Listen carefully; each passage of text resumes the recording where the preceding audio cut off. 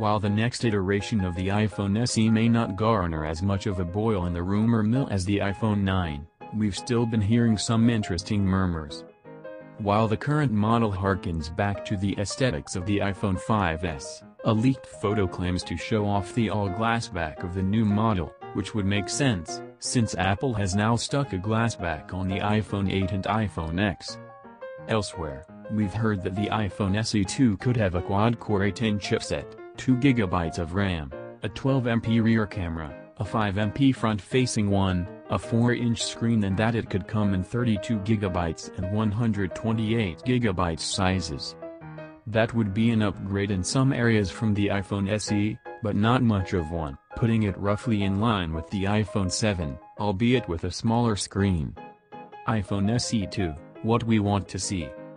We've come up with a wish list, filled with features that we want to see in the new iPhone SE2.